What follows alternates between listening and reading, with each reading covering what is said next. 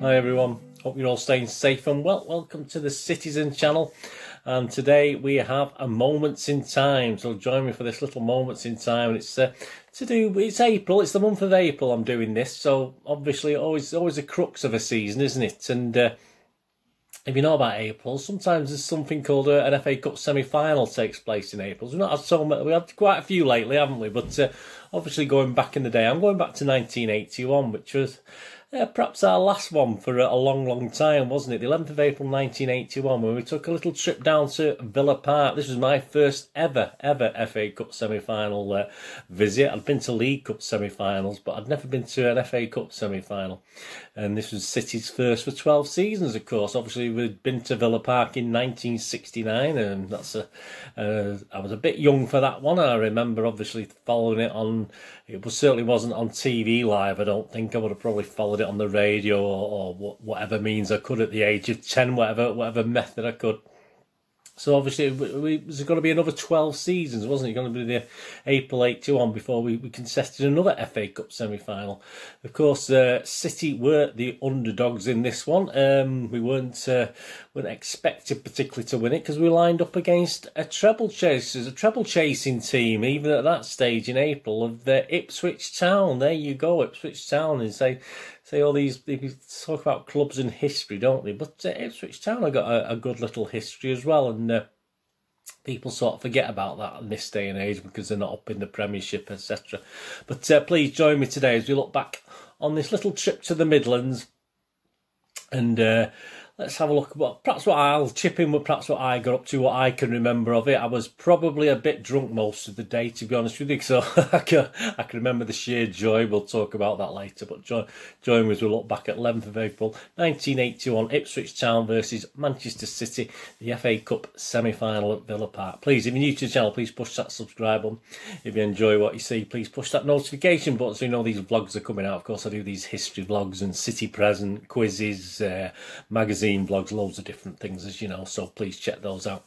And you'll also see some, if you're new, you'll probably see some film and TV stuff as well. I have a little film and TV channel where I do movie and drama reviews, information vlogs on there as well. So if that's of any interest to you, or perhaps you know someone who might be interested, please point them in my direction. That'd be most appreciated. If you want to follow or friend me on Facebook and Twitter, there's a couple of links on screen, and I do follow and friend everyone back. I do check every 3 or 4 days and follow and friend everyone back on there. And all comments, if you were there at Villa Park and you remember more than me, perhaps I think most City fans of my age, I mean, I was what, 22 then, were probably in a bit of a stupor, to be honest with you. So yeah, I was sort of my first daughter was about 4 or 5 months away from being born, so I was still enjoying a bit of freedom at that stage. So yeah, I was yeah, a little bit merry. Let's just say that day. I certainly remember that. So let me know in the comments if you were there, what memories you have of it. Of course, we all remember the wonderful free kick by Paul Power, etc. But just let me know, and any comments are welcome. If you can't leave us a comment, please just give us a little thumbs up. Right, here we go. So yeah, it was only 5 seasons, wasn't it, since we'd been to Wembley. Obviously, the '76 League Cup final actually contested that. But in those days, to us City fans, it did seem quite a while. 5 years. I mean, little were we to know what was going to happen after that. But it did feel like a long time in those days, like it would now. Let's face it, if we started going 5-6 years now between visiting our second home, we would start to feel a bit weird, wouldn't we? Even though obviously you get the benefit of semi-finals there now. Yeah, and it was we had a team there that just a year before had literally had its soul ripped out by the returning once hero, of course, Malcolm Allison, had actually sort of had us on our sort of not our last legs, because we've plenty of those over the years and we've come back, but obviously a year before that, any thought of a glory within 12 months of getting, you know, potentially to a Wembley final or 2, perhaps, we'll talk about that in a moment, I'd seem a long way off. I mean, the FA Cup run and a League Cup run that season under, of course, John Bond, We Love You. That's a famous song, if you don't even know, but John Bond, we love you. John Bond, we do. Anyway, we'll have no more of that. Yeah, it was a welcome return for us City fans, seemingly. I say, we've been knocking on the door, certainly in the league, for for a few seasons, but just to the top table, you know, obviously the League Cup run and the FA Cup run. We had to put the disappointment, though, of course, of the League Cup semi-final defeat to the back of our minds, and it's sort of faded by then, although the defeat at the hands of Liverpool and referee Alf Gray, because he did just as much as Liverpool to knock us out of that trophy, sort of did take some getting out of our minds. But we had a second chance, didn't we? We had a second opportunity to get into Wembley, so that was great. So we did follow the great run in the FA Cup. I went to every single game that season, including all the replays for the FA Cup. So that's, I think, one of the only seasons where I managed to do that, to be honest with you. As I say, I sort of snuck that in before my daughter was born. So, hey, that was sort of well timed by City, wasn't it? And that was pretty good. Yeah, and as we got to the semi-final, of course, the 4 teams involved were City, Wolves, Spurs, of course, and Ipswich. And, of course, the only team most teams wanted to avoid was Ipswich. And we didn't have the luck of the draw in those days. You know, like we get all the easy draws now, don't we, in the draws for the rounds. But yeah, we got the short straw. We got Ipswich, and most teams didn't want Ipswich, to be honest with you. The Wolves didn't want Ipswich, Spurs didn't want Ipswich, we certainly didn't want Ipswich. But they came out of the hat, so it was Ipswich we got.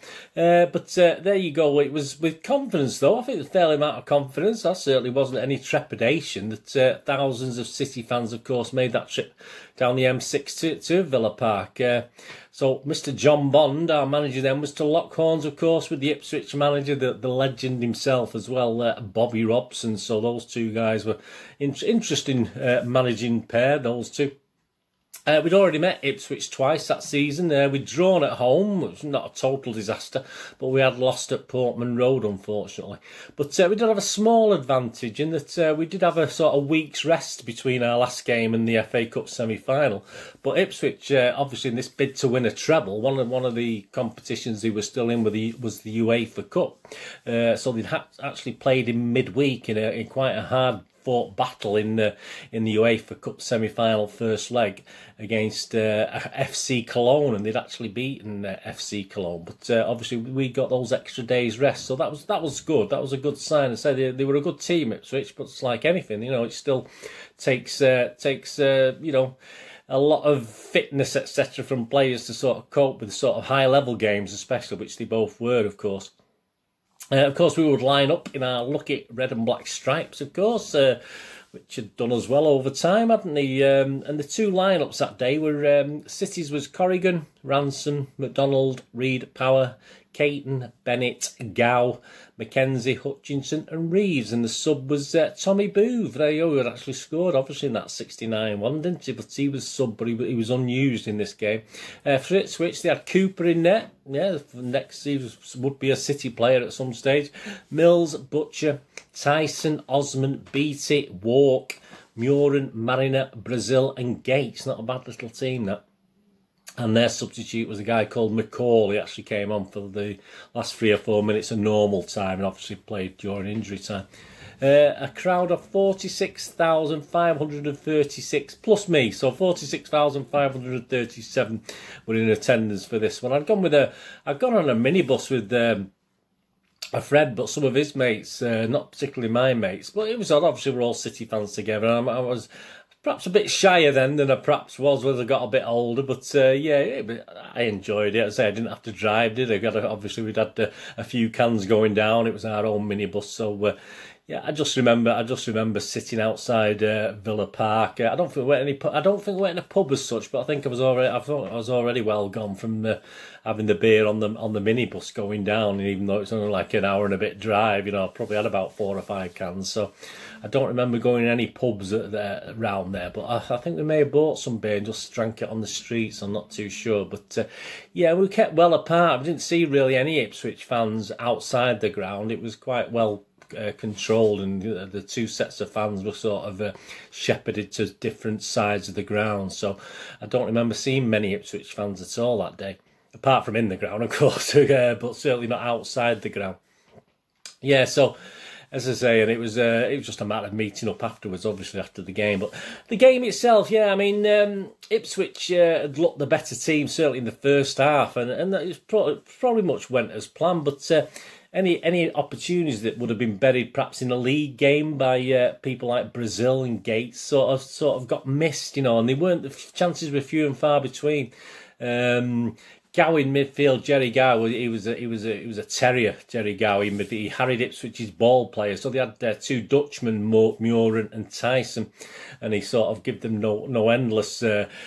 He just ran for fun and just harassed them all the time. Didn't give them any time on the ball, and even the tough Walk, who's a bit of a unit, this Walk guy for Ipswich, felt Gow's presence as he sort of just one guy, but he sort of felt like two or three guys when he got started. Jerry Gow. In the second half, it was a similar sort of thing. Ipswich did have most of the play, but chances were few and far between. Beattie was a constant threat, certainly in the air. Perhaps, and it actually was it did us a favour because he went off with a shoulder injury. But that was quite late on. He'd had two or three good chances. I think I remember Tommy Hutchinson clearing one off the line. I think there are some highlights on YouTube as well. Not much, only about 3.5 minutes or something like that. But yeah, Hutchinson had cleared one off the line, and Beattie was a constant threat. But fortunately for City, before the 90 minutes was up, he actually went off with a shoulder injury. And the final minutes, very cagey, expecting the semi-final. No one really wanted to commit. So City had sort of had one or two chances, but we sort of weathered most of it and most of the pressure from Ipswich. If they did possession stats and stuff like that, I think it would have been well in Ipswich's favour, to be honest with you. But interestingly enough, it was extra time where City sort of upped the game a little bit. It's again, I think this is to do with the fact Ipswich had played only 3 days before, and we upped our game, and Ipswich looked a little bit tired and a little bit bedraggled. And Bennett, obviously Dave Bennett playing for City, he didn't have a great 90 minutes, but he sort of came to life in that extra time. And his extra pace and youth started to worry Ipswich a lot. And it was eventually he won a series of free kicks, and it was from one of these free kicks, of course, that Mr. Paul Power scored that wonder goal that was laid off to him. Well, that was all through Mr. Dave Bennett actually harrowing and hassling in and around the box. Of course, the touch by Mackenzie made the difference. It wasn't a straight free kick from Power. It was touched, laid onto him from Mackenzie. So it sort of left more of the goal to look at, obviously around the wall. So, but he saw and struck it beautifully, didn't he? I mean, it had no real threat after that, to be honest with you. I don't think. I mean, we were sort of just celebrating. I think in the end, I mean, the Ipswich guys lining up for the second half obviously had to face the massed ranks of City fans, and I think we were doing a "You'll Never Walk Alone." I think that's what we did then. I'm fairly sure we did. And there's a couple of there'll be an image on screen. I've got a little paper there, a tribute paper from the Evening News there. I'm just going to have a quick look at before we finish. So yeah, the Ipswich players had to line up facing that in the second half, and they never quite recovered Ipswich. They couldn't quite pull it back, and we hung on and could have gone 2-0 up easily. But yeah, we actually managed to win through. I mean, obviously their obvious class. I mean, they were a class team. Said they had the two Dutch footballers in the middle that used to create a lot of the stuff, and the obvious class was obviously stifled by sheer work rate that day from City, and certainly a deserved victory. Although I say most people say Ipswich perhaps a little bit unlucky, but at the end of the day, you've got to put that ball in the onion bag, haven't you? I think we stayed for as long as we could after the game, enjoyed it. I mean, these things didn't happen very often. I'd never sort of thought I had, the actual FA Cup was always big. I mean, the League Cup's great, but the FA Cup is the thing, and I thoroughly enjoyed it. It was a semi-final win after all, and why not? I do remember walking home. I think I got dropped off near Bellevue, and I lived in Abbey Hay Court, and I do remember walking home just singing and shouting. It was quite late, or it was early hours in the morning, but I just remember on my own walking home, being highly delighted. I think I got in the house and I wanted to celebrate. Obviously my wife was sort of, oh, well done. But I mean, she didn't understand. She wasn't really into football, but that's what you get. So I was all on it, all hyper. If we had the internet in those days, you could have literally gone on and shared your joy, couldn't you? But it was a little bit different in those days. Say if you didn't have anyone at home to sort of celebrate with, it was all a bit of a damp squib when you got home. And the wife said, "Oh, right, very good. There's some, this needs doing tomorrow. If you've got a chance to put a shelf up or something like that." So that's what it's like. But guys my age will probably know that anyway. But yeah, I did enjoy that walk home. Of course, our luck deserted us a little bit in the final, didn't it? Yeah, and even Ipswich found their treble disappear, even though they had a wonderful season, one of the best seasons ever. They did actually finish second to Aston Villa in the title race. I think they were about 4 points behind, so they did at one stage look as though they may win it. But they did go on to win the UEFA Cup, so they did very well there. Obviously, we'd knocked them out of the FA Cup, so the treble ended up as the UEFA Cup. So not a total disaster. The UEFA Cup was a big cup, but it was only third ranked behind the European Cup and the Cup Winners' Cup, of course. But yeah, it was a good season for Villa. They had a good team for a few years at that stage. Okay, we'd be back, won't we? We're back in 1986, but I mean that doesn't really count, does it? The full, I don't count the full Members' Cup really as a cup. And of course, we were back at Wembley in '99, but it wasn't a cup final, was it? It was a playoff final. But it'd be 30 years again before we'd actually reappear in a major cup final. If you told that drunken lad that walking home from Bellevue to Abbey that it would be 30 years till you'd be going to Wembley again for an FA Cup final, then I would have probably laughed at you at that stage. Even then, as I said, we still were. Well, we were always a big club, but still had dreams of actually doing really well at that stage. Especially John Bond. John Bond had turned us round as well. So if you'd said it'd be 30 years, I would have said go away or words to that effect. Just before we go. Yeah, the Manchester Evening News, I mean, this is, 40 years old, this magazine. I obviously produced a little special. Some of you will probably have that out there. I've put some images up as I've been going through this, but that's a great image, obviously, of Power's goal there at Villa Park. Yeah, so 20p the princely price of this one. Some great images, though. Obviously, another angle on Paul Power's goal and Joe Corrigan celebrating with the fans in the opposite end. Of course, I was in the big Holt end, but there were City fans in the opposite end as well. So there you go, Joe Corrigan celebrating. Of course, another angle there, Paul Power's goal. You can see that. The light's going a bit funny on that one. An interesting one here. Obviously, that's the manager geeing him up after for the second. For injury time, and of course Mr. Cooper accusing Pat Partridge, the referee, of obviously needing glasses there. That's quite funny. That's really good. Fantastic image. And of course, I've shown it on the screen there, but there it is in the paper, in the newspaper, obviously the image of the fans in the hole.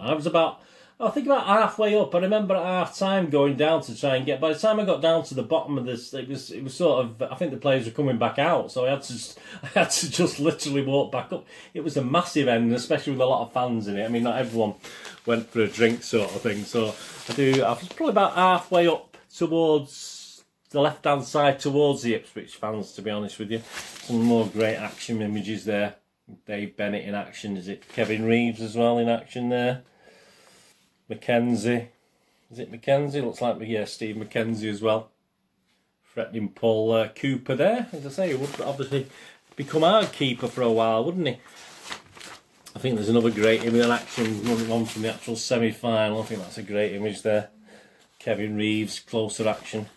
Yeah, so that's where we were. So I would have been round the middle, up towards that, up towards nearer the segregation element near the Ipswich fans. I always like to do that anyway, going just for the atmosphere. And there's a great image in the middle, obviously, of the squad for Wembley. Fantastic image.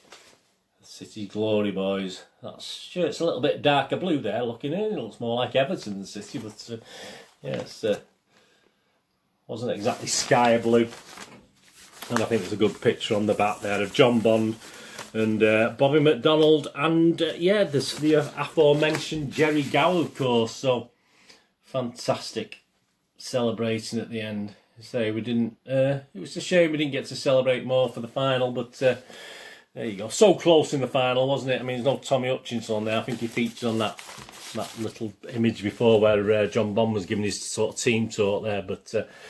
Yeah, so close. But yeah, as far as the moments in time, 11th of April 1981, that was a fantastic day for all City fans that were there. And it's to say there are some highlights knocking around, but I've not seen anything major as far as great detail. But then again, it wasn't end-to-end stuff. I say I've not seen the stats for the game, but as I say, both teams sort of stifled each other, so it wasn't sort of end-to-end stuff anyway. So. Anyway, I hope you enjoyed that. Thanks for joining me for this little moments in time. The 11th of April, 81, Villa Park, Manchester City 1, Ipswich Town 0. And then we got to another final. What are we going to do the rest of the day? Have a great one. Look after yourselves, look after your friends, look after your families. More importantly, let's all look after each other. Until we meet again here on the Citizen channel, perhaps have a look across at the Film and TV channel. Whatever it is, all I ever ask is please stay safe, Blues. Come on, City. Thanks for watching. Bye for now.